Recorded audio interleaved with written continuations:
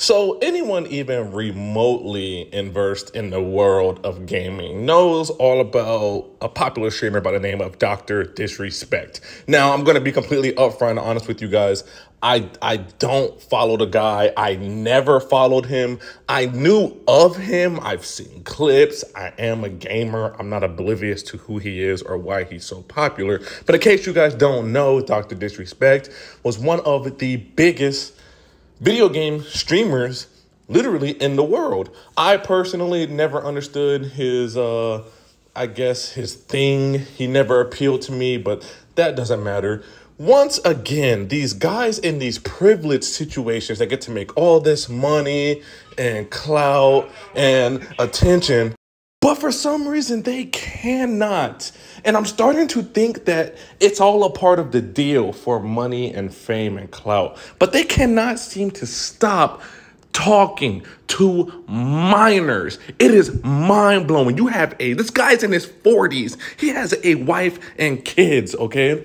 And back in, I believe it was 2017, Dr. Disrespect had gotten randomly banned and removed off of Twitch. It was like the biggest gaming news of the year, and nobody had answers as to why. And Dr. Disrespect played it down.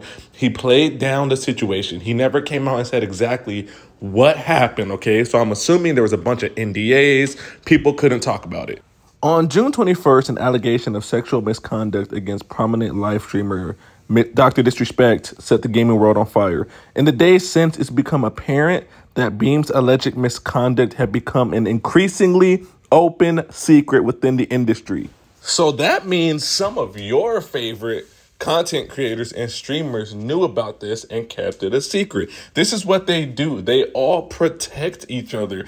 It is insane to me. And it's also insane to me how this dude was lying to the public and pretending that he did nothing wrong, that he had absolutely no clue and no idea why Twitch banned him.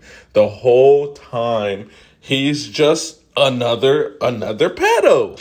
And yes, this situation irks me because there's people out here who like put their everything on the line for the chance to be in a situation like this guy, and these people never make it.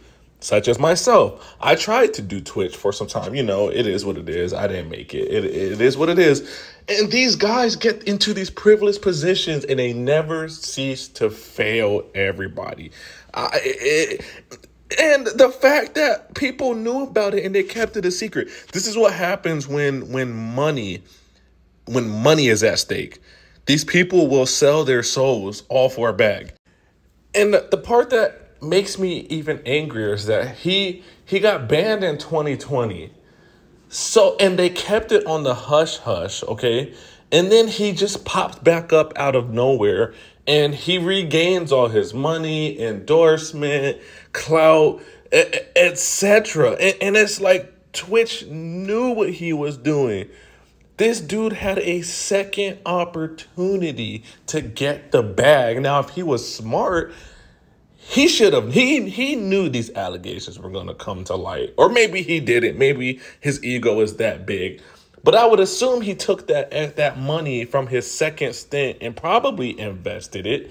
It's just crazy to me that how hard is it to be in a privileged position and not mess it up by talking to a child?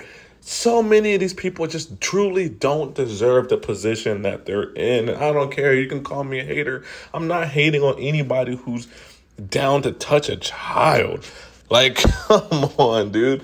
You're a whole 40-year-old man with a wife and kids, bro. You got money. You have it. If you were going to be cheating on your wife, why are you doing it with a kid? I don't understand, man. I just don't understand. Man, how are y'all feeling about this whole Dr. Disrespect situation, man? Are y'all just disgusted?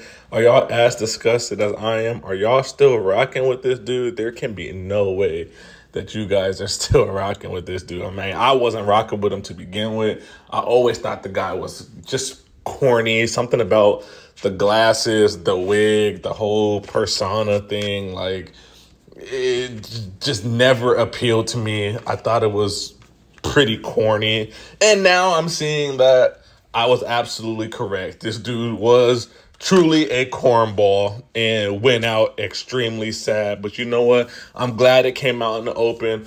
And it is what it is. I hope this dude, he needs to do jail time. But hey, man, it is what it is. I hope he doesn't come back in the limelight. Make room for somebody else, man, because you didn't deserve it. So please like the video, get in the comment section, subscribe to the channel. And if you don't, at least leave a like. It's going to help my video and help my channel grow. And until next time, it's your boy C Wavy. I'm out.